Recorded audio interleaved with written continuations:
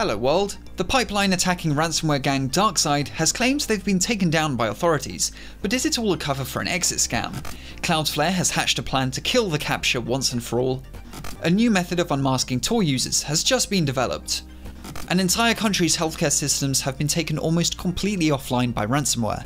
And the elusive chip shortage is now starting to actually affect prices of tech. That's in today's episode of The Week Web, where we break down and dissect cybersecurity related tech news. The disruption caused by the Colonial Pipeline ransomware situation may have been resolved, but that isn't where the story ends for DarkSide, the cybercrime group responsible for this mess. DarkSide now seems to be shutting down their operations, but the reasons why just don't seem to add up. They claim their servers have been seized by law enforcement, though usually when law enforcement makes seizures like this, it's accompanied with some kind of press release, but in this case, there isn't one. The group also says that their cryptocurrency has been seized from their servers and transferred to an unknown address. You would expect an experienced cybercrime group to not store their crypto on exchanges or have their private keys stored online. For their crypto to have been seized in this way, they will either have been extremely negligent or they're just not being truthful. DarkSide is also handing out decryption keys to all of their victims who haven't yet paid up. It's a strange situation, and it sounds like this may all be part of some carefully orchestrated exit scam, meaning they're shutting down on their own volition and keeping any crypto they have left over for themselves rather than paying their affiliates, all in an effort to just try and get the heat off them. They've made themselves public enemy #1 in the last week. If they were caught, you can bet they'd be imprisoned for years. My best guess is that they're just trying to torch the whole DarkSide brand, go dark for a while and then pop up later under a different name. I could be wrong, of course, but their story with all the information we have right now just simply doesn't make any sense to me. In fact, major cybercrime forums are now starting to ban ransomware themselves. The Exploit Forum, a cybercrime marketplace, has announced that all posts relating to ransomware will now be deleted.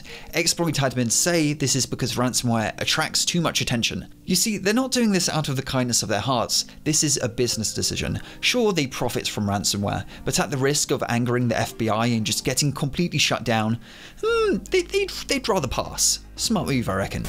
Cloudflare wants to kill Captchas once and for all. Their blog post says they want to end this madness, as according to their calculations, there are 4.6 billion internet users, and if each person completes a Captcha once every 10 days and takes 32 seconds to do so, then we're collectively wasting 500 human years every day completing Captchas. Though 32 seconds to complete a Captcha, that's rather slow. Who is the test group for this? A gaggle of inebriated grandmas? Anyway, point being, Captchas are annoying. Cloudflare wants to fix the issue by using security keys instead of those challenges. The idea is, upon being accused of being a robot, you simply plug in your security key, which itself would act as the validation. This would only take a fraction of the time as opposed to one of those security challenges. At first, they're only supporting a handful of security keys, and that's the real caveat here, as in this scenario, the key only proves that its certificate has been signed by the manufacturer, so the manufacturer of each type of key has to be individually approved by Cloudflare. If you have a security key from a non-Cloudflare approved manufacturer, it just won't work. You can give this a go over at cloudflarechallenge.com. It's still in its experimental stage, though I'm sure we'll start noticing it in the wild over the next few months. So would you prefer this to what we've had to deal with all these years? Let me know in those comments. Personally, I don't think I'm sold on the idea just yet. If I'm going to have to log in somewhere, I know I'll have to go and grab my security key, so I don't really see it as much of a hassle. But if I'm lying on my sofa with my laptop in my face and some website has the audacity to tell me to go and walk across the room to grab my key, I'd probably just rather take the 10 seconds to complete the Captcha the old-fashioned way. I know you can get security keys you keep plugged in and you just tap, and to be fair, I do think the direction we're heading in is passwordless. Whether that means we'll all have security keys in a few years or some other passwordless authentication, I don't know, but as it stands, I'll probably stick with Captchas as they are, for now at least. Let me know what you think of the idea down in the comments, for or against.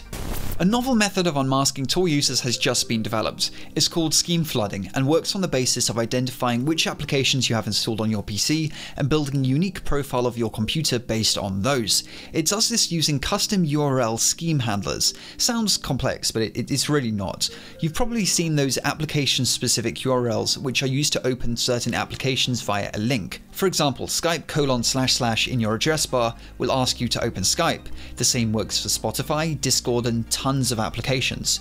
Using these specific URLs, a website can tell if you have a certain app installed, without even opening the specific application.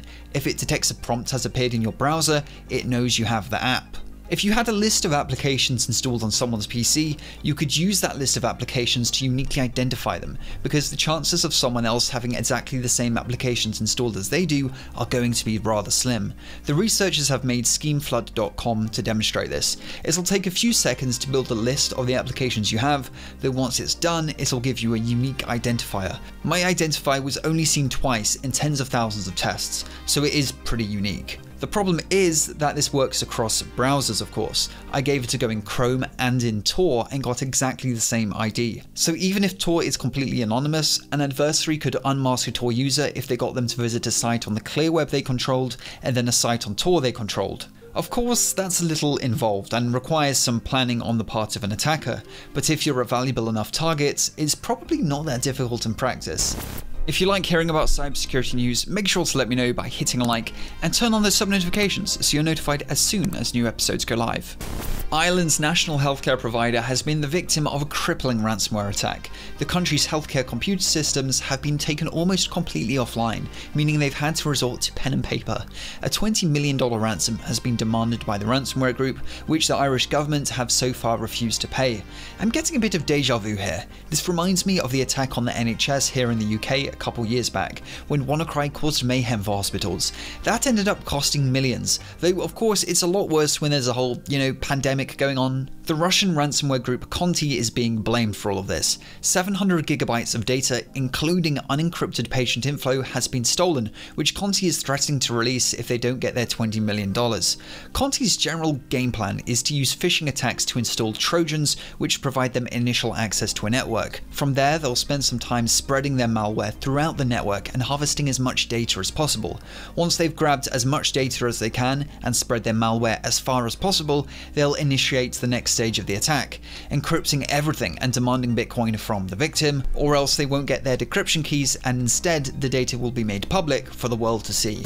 You've probably heard a bunch about the chip shortage, caused by a bit of a perfect storm made up of the pandemic mixed in with trade wars, along with various environmental factors sprinkled on top, plus the fact that we're now putting chips in pretty much everything these days. Anyhow, the shortage is now starting to affect actual product prices. It started with televisions. The prices of some models have increased by more than 30% when compared to their price last year. Anything with a display in it is quite vulnerable. Reason being that display-related chips aren't really that advanced and cutting edge. There's nothing wrong with that, they work perfectly fine as they are, but because factories are now starting to focus on ramping up production of more advanced and more valuable chips, the ones using older technology are feeling a little left out, and the supply of them is really starting to dry up. It's not only televisions that will be affected. Console plebs will have difficulty buying PS5s all the way through 2022 apparently. Also, if you've watched my channel for any length of time, you'll know I run Maltronics.com, which you should totally check out by the way. Trusted by security researchers and educational institutions,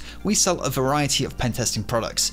Anyway, even some of the chips we use in our products have doubled if not tripled in price. At the moment we're eating the cost, but if things get really bad, prices may just have to go up. And that's another reason for checking out Maltronics.com today. Buy them whilst you can, along with discount code SATANIC for a spicy 10% off. That's probably the smoothest ad I think I've ever done.